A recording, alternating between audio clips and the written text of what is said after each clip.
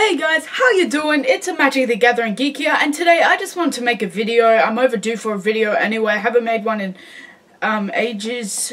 I know my last one was my podcast, but that was about it.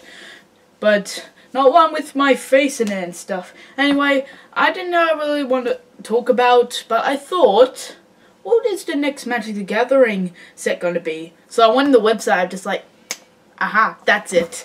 So right now I'm ready. This is totally off script, by the way, so I got my phone and it's telling about stuff about the new set coming out. I know it's a long way away.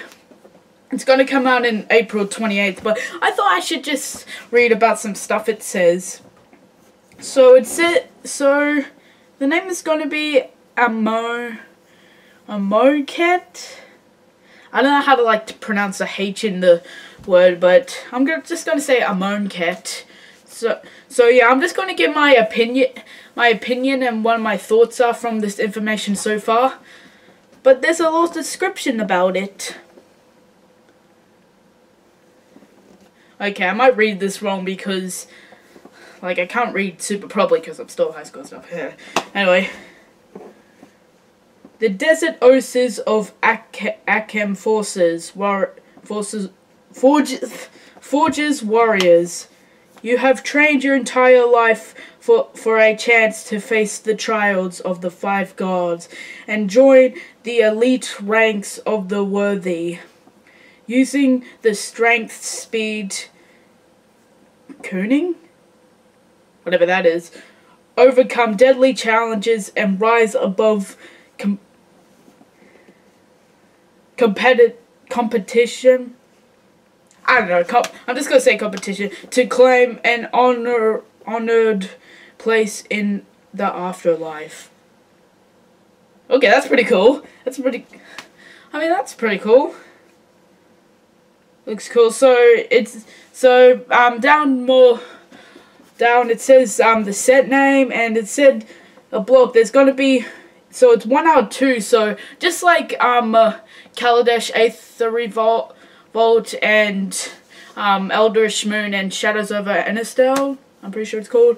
It's gonna have two in there. I know why they didn't went for 3, because that's how Fate Reforged went, but Magic Origins, they only did 1, so so it's gonna be. So the pre-release event is gonna happen on April 22nd to the 23rd, 2017, of course. The release date is the 28th, it's going to be the 28th of April, so we still have about a few months away. And then it launches on the actual online game on May the 3rd, so yeah. Also it says the Twitter hashtag and all the English language is going to be available. Wait, does that say the price? $4? $4 in US only? Dude, over here it's like $7 a pack. Well, it depends how old it is. But yeah, let's give my thoughts. So, I guess I'm really excited for this. It sounds like a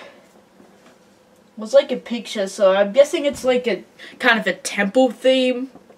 Since Kaladesh was more of a steampunk theme, and Eldritch Moon and Shadows over Enistel, what do I keep on saying? Enistel, I'm pretty sure. I don't know how to say it. I don't know how to say these names.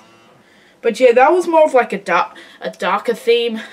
But Kaladesh was more of a steampunk theme, which I really like the theming.